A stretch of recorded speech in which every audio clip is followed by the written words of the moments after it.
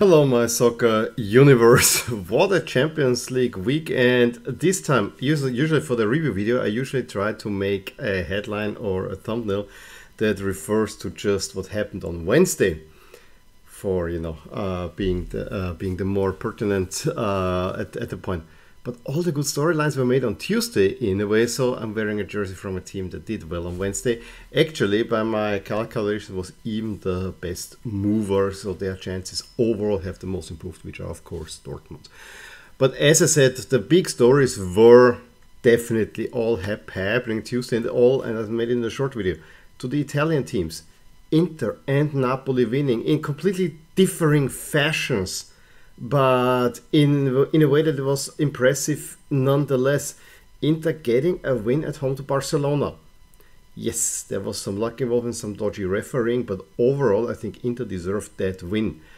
Napoli go to Amsterdam and destroy an Ajax. I think this was their biggest defeat in ages.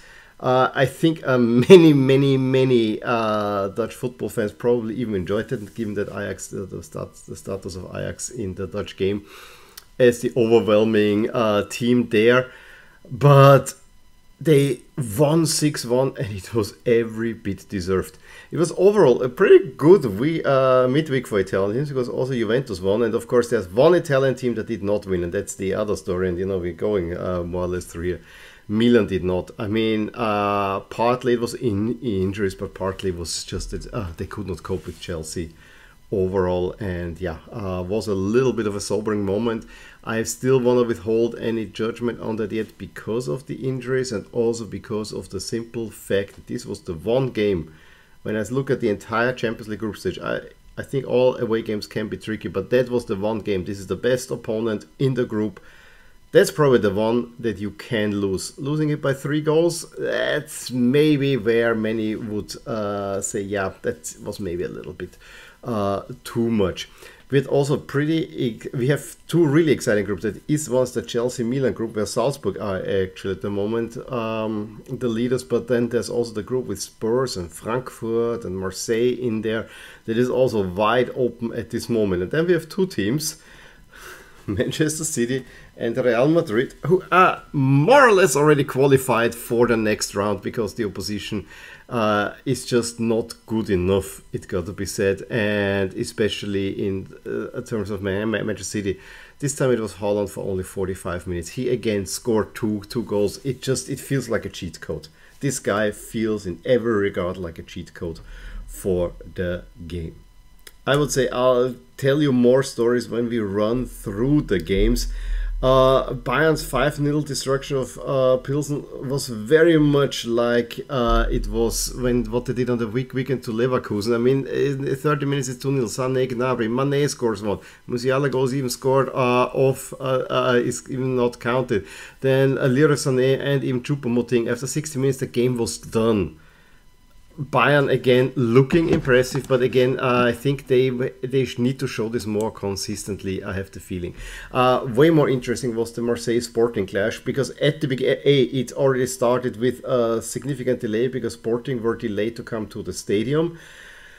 Stadium was empty because of all the trouble between Marseille and Frankfurt the last time around, and they were already on probation. And then it starts with the worst possible start. OM are not winning in the Champions League anymore, and within a minute Trincao had given Sporting a lead. But then Adan, the Sporting goalkeeper, completely imploded. First off, he wants to kick out and hits Alexis Sanchez, who scores immediately equalizer from that. He wants to really play down Alexis Sanchez, just put his foot forward in and scores the equalizer. Harit then in the 16th, just a few minutes later, there, Varejok makes it 2-1, and Adan comes out and handles the ball outside of the box, straight red card. What can he do at that moment? The game was lost, and just a few minutes after that red card, Belardi with a 3-1. Later on, it could have been much worse for Sporting, with Alexis Sanchez even missing a sitter, but he also insists on Bemba to make it 4-1. Then we come to, I would argue, that's the standout result. I knew Ajax, Napoli, that's of all the 6 games in the evening, that's the game to watch. There will be goals in there. I did not expect it to be one-sided. And even when Ajax took the lead in the 9th minute, completely against the run of play, Napoli were already the better team at that point, and I think Taylor was not very happy that the goal was given to Kudus because he just deflects it into the net. But at that point, I already had the feeling, yeah, what is this going to be? Then I had the feeling it was again against the run of play, and you didn't know where will this be going. For Napoli, because we have seen in the Champions League before they perform well, and then they just fold now. They did everything, but they continued their way. I really love the equalizer, the way that Raspadori heads it in. Then Kvara, I think it was a corner, Di Lorenzo heads that, and the goal by Zielinski showed you all the trouble that Napoli caused for Ajax. Acres of space. Anguissa just slices through, and Zielinski has ample of space to pull it into the net to make it 3-1. And I think if there was a possibility to concede, Ajax should have probably done this at the half.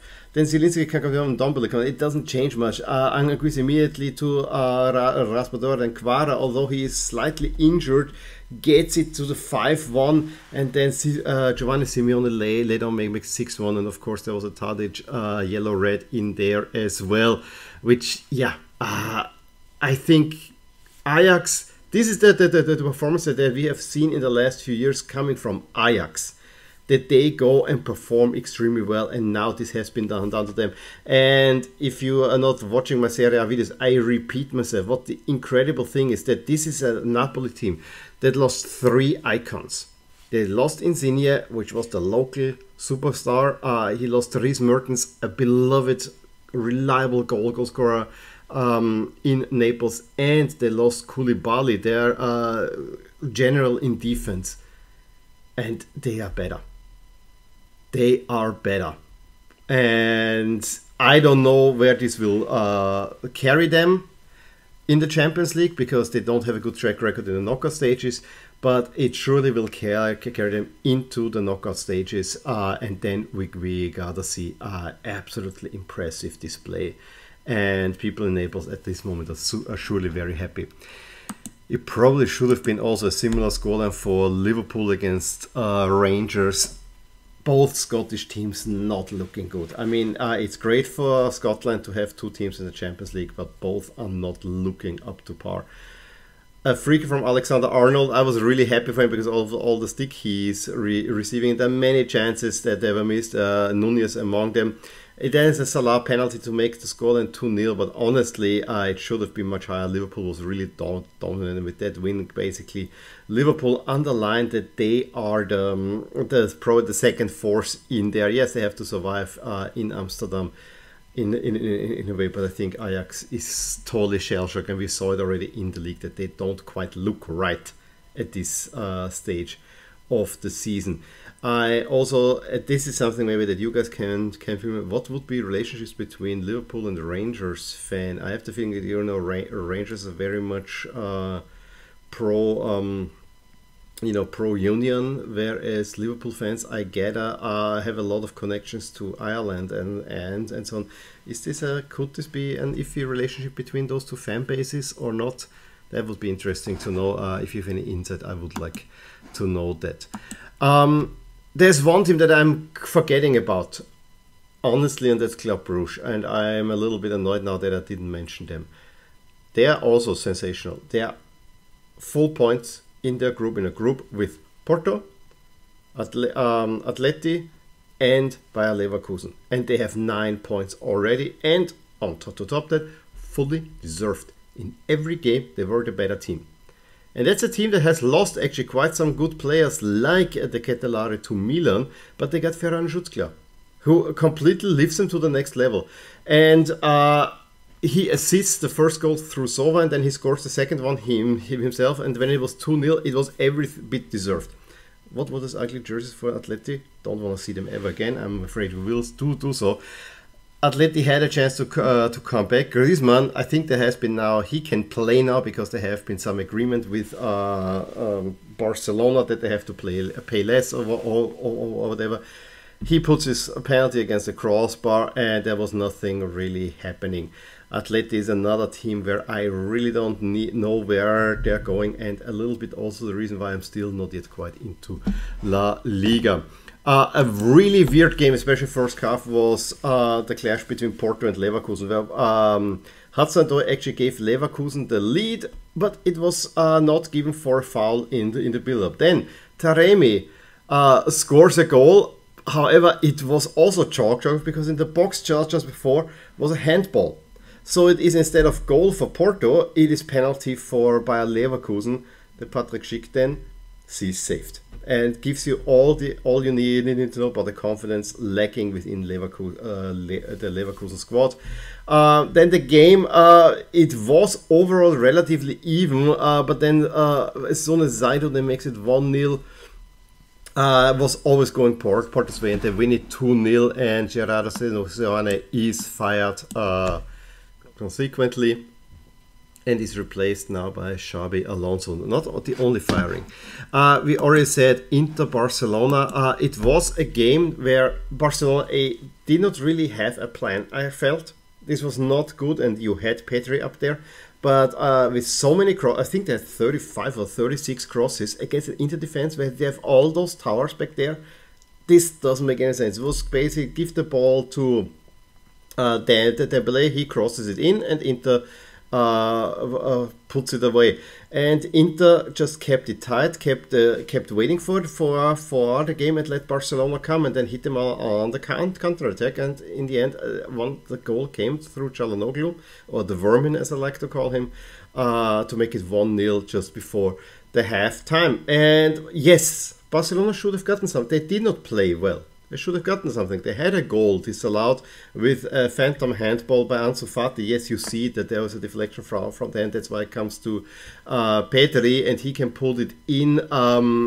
I think I could understand this a little bit, but on the other side, I found this very nitpicky. I think if that goal stands, Barcelona go on to win this game. I gotta say that too, despite them not playing well. And you know, all the refereeing controversy that we'll talk about shortly also is largely a smokescreen for a really not a good performance for Barcelona. And again it is that Barcelona in the Champions League away from home do not really show up. And then I think the big one was that there was a handball in the box from an Inter player.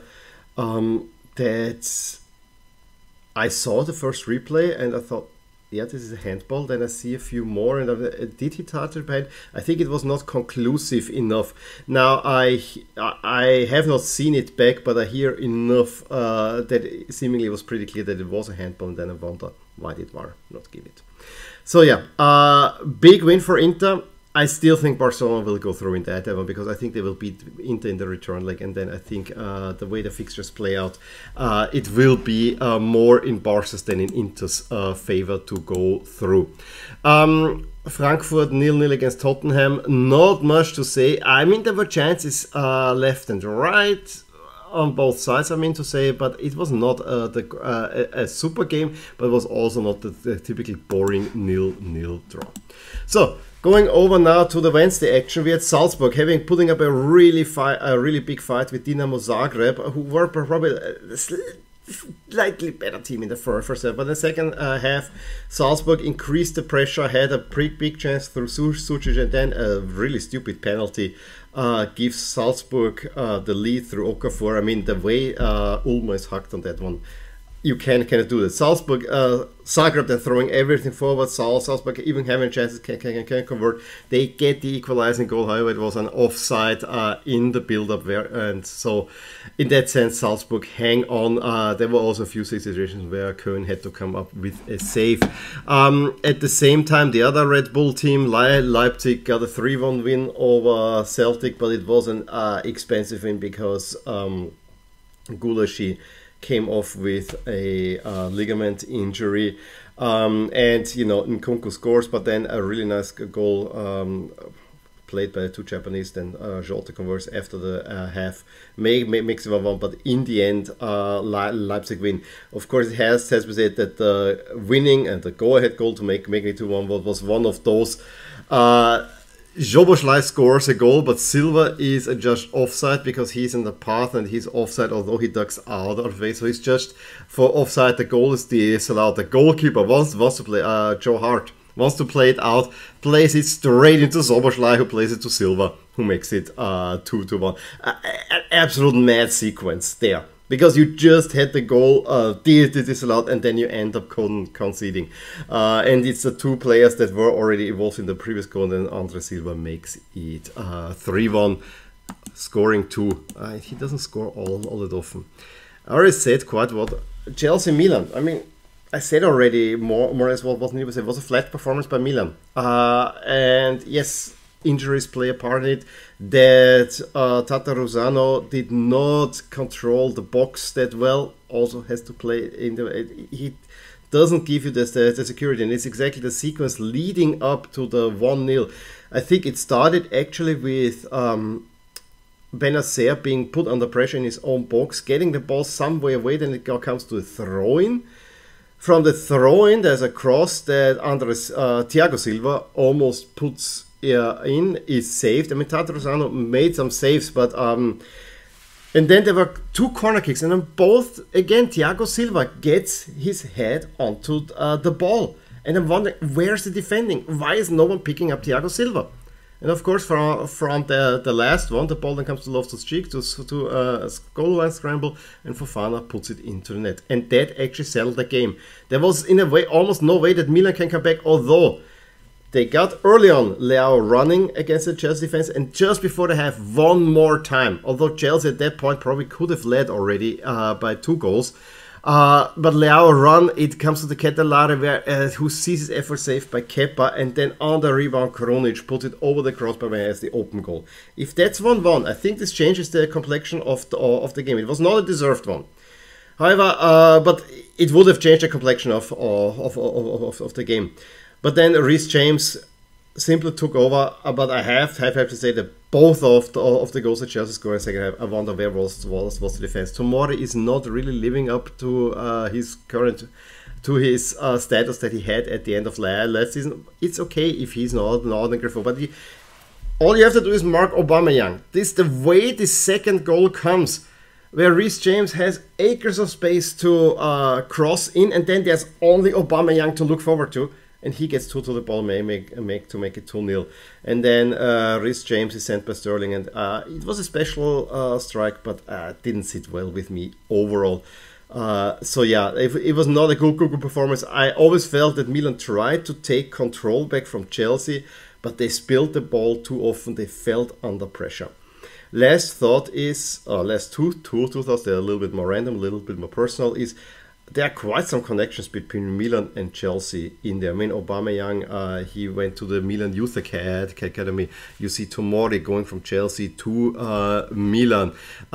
You see Thiago Silva, who was a Milan stalwart. This was the beginning of the end for Milan in a way when he left for PSG. So there are quite a few connections there already, and I know that the club is also pretty good. And also, Milan should thank Chelsea for buying Lukaku last season, because that was surely a big stepping stone in Milan winning the title.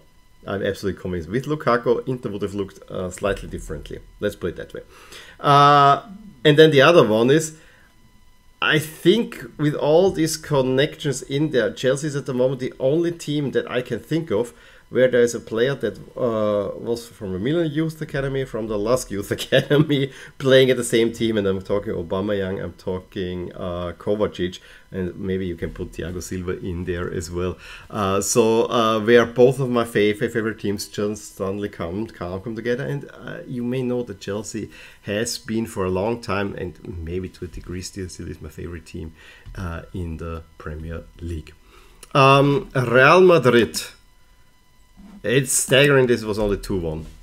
They had so many chances, should have scored way more goals. They get the W, they more or less qualify. Zubkov's goal though was special. Kind of a scissor kick. It was a great finish, but that scoreline should have been much higher, like Manchester City did. And this time again, 45 minutes, Haaland. It was so funny. Dortmund, we'll talk about them in a second, took the lead in Sevilla, and the commentator said, let's enjoy Dortmund being top of the table until this Haaland guy comes and scores. And then you hear on the show, goal in Manchester. And of course, it was the Haaland guy who scored. It's almost a headline when he does not score, or it's almost a headline that he didn't score in the second half. This is the crazy part that we are now in.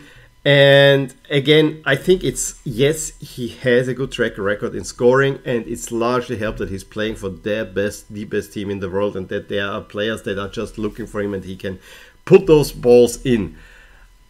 However, it's just a cheat code in so many ways. The two goals by Mahrez and Alvarez are almost also as with the own goal. Manchester City just too good for Copenhagen. Dortmund, the scoreline is also rather impressive. 4-1 away to Sevilla, but the game was not as uneven as it looks here. Rafael Guerreiro gets the early goal for Dortmund. However, then there were many chances in between where Sevilla could have equalized. There was also an Enesiri red card in there that had to be taken back. So there was a lot of things happening. You got only then just before they have when Bellingham in a brilliant way converts the second goal, and then Mukoko with a brilliant piece of skill sets up the Yemi. That the game goes squarely Dortmund's way, but that game was a lot more open, and Enesiri then pulls one back, but it was never enough to go back. And then Julian Brandt with a rare header, and this was Lopetegui's last game for Sevilla. And what I hear is that he's going now to Wolves, and he will be replaced at Sevilla most likely with Sampaoli, so that's gonna be interesting. I would argue that the biggest game on Wednesday was not Chelsea-Milan, but actually was or Sevilla-Dortmund. It was Benfica against PSG. I know outside, but Benfica are a force to be reckoned with, and I think it's between those two who will win. That will go out and make first and second place. Benfica really gave PSG trouble, and the first time that PSG, especially the front three, could compose themselves, where it went Mbappe, Neymar, Messi, is when it was 1-0, a little bit against the run of play. Then PSG had a little bit more control, but Donnarumma had to make a few saves until he didn't, and the Danilo own goal gives Benfica 1-1. The longer the game went, the more control PSG got, but it was always Benfica who was threatening then on the counter, and it ended with rather heated scenes. A 1-1 draw, that was probably the right result. And as I said, I think this Benfica team, and they were in the quarterfinals last time, this is a better Benfica team. Watch out, I think this team could cause an upset. In the same group, Juve get a 3-1 win over Maccabi Haifa. They had some work to do, but I think for me, this is Rabiot scores the 2 goals, and all goals were assisted by Di Maria. But yeah, we'll probably talk about Juve more when they have played against Milan. So we have the following standings here. Already talking a long time, but you know, Group A is pretty much straightforward. Napoli and Liverpool should go through. They're also favorites, and Ajax really have been given a big minus there. And you see as Club Brugge also look really good in moving through, and it's a 3-way race. I think it will come down again between Porto and Atletico Madrid, and that will be on the last match day. Group C, as I said, at the moment it looks like Inter. They have the slight much, but I have a feeling that Barcelona will beat Inter, and they will then own the head-to-head, which then might see Barcelona go through. But this is probably the crucial game coming up. Barcelona, Inter, a point for Inter will see more or less Inter through, because I think they will get the points against Pilsen, and it would need then a Barcelona win against Bayern Munich to really get going. Wide open group is Group D. Sporting still under control, but don't discount either one of the other teams. Yes, Sporting and Spurs are at the moment the favorites to go through there, but I wouldn't be surprised if it is the other two teams that make it out of there. Similar thing for Group E, where Milan are only now the third favorites going in there, being in third place. I think you probably could lose the game to Chelsea, but then you need to win the remaining two games. That will see you to 10 points to go through. But also will largely depend what Salzburg will be doing. I think a point against Chelsea would be important, and if Salzburg and Zagreb play a draw, then Milan would move out of this group. Real Madrid more or less through. It is, yes, technically they can be caught, but there's no way that they are not going to get out of this group. Same thing for Manchester City. And Dortmund also looking already very, very comfortable with a 5-point cushion. So win against Sevilla and you're also through. And then, as I said, PSG and Benfica will move out of the group on the bottom. I think it will take a major miracle for Juve to get out of there as well. As for positive and negative change, you saw it here right background. It is Dortmund, Club Brugge, Inter, Napoli, Chelsea, Liverpool that have been the best performances. And let's add OM in there as well, that had the best improvements overall. And on the negative side, you see their opponents: Ajax, Barcelona, Sevilla, Atletico, Milan, to a certain degree Zagreb, did not really get what they needed. As for the current favorites, up top has not much change. It's still City, Bayern, PSG, Liverpool, now slightly ahead of Real Madrid. But you know, let's see where this goes. I still would actually count Madrid high, but it is those 5 teams that are currently set for the title. Napoli is moving up consistently, but I think Napoli is not strong enough to make a Champions League challenge. And I'll leave you with the upcoming games, which are just the reverse fixtures of what we had. As I said, I think they're pretty huge games between Milan and Chelsea, and PSG Benfica is just for the group win.